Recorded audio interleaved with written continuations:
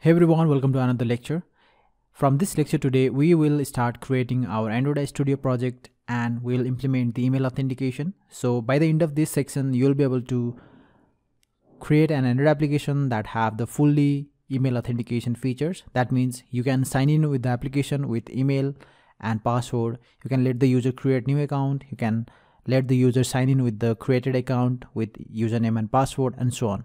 Okay, so let's get started. So I'm going to create the Android app here. I'm going to open my Android Studio. You can see it is already open in my desktop. Create the new project, select the empty activity, click on next. And now I'm going to give a proper name for this application. So I'm going to give the name as auth app. Okay, so since we are going to let me say email auth app. Okay, so email auth app. Now I'm going to let everything else as it is because we are using Java, and I'm also going to select the minimum API as 25 and click on finish.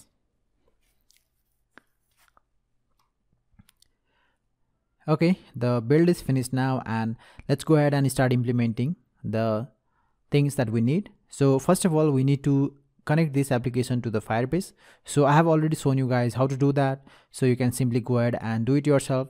Or if you want to follow along with me, I'm going to teach you one more thing here, and that is if you already have the Firebase project, you can connect this particular Android application to that project. So you don't need to create new Firebase project for every Android Studio project that you create. Okay, so what you can do is you can connect this particular Android Studio to the Firebase project that we have already created before. So we'll go ahead and see how we can do that. And also one more thing you need to understand is that we are using the free tier of Firebase, so they only allow you to create 2 projects and you can't create more than 2 projects. So what you can do is you can connect your new Android Studio project to the existing Firebase project. Okay, so let's go ahead and do that. Let's go ahead and see how we can do that. So go to the Firebase assistant here, go to email and password authentication, click on connect to Firebase, same process. And now here, select the account that we need. Now let's select the sample app. Okay, so this is the Firebase project that we have created before. And now what I'm going to do is I'm going to connect this new authentication app project to the sample app. So I'm going to select this. And once you do that, it's going to ask you to connect the project. It's going to take a while. And now click on connect.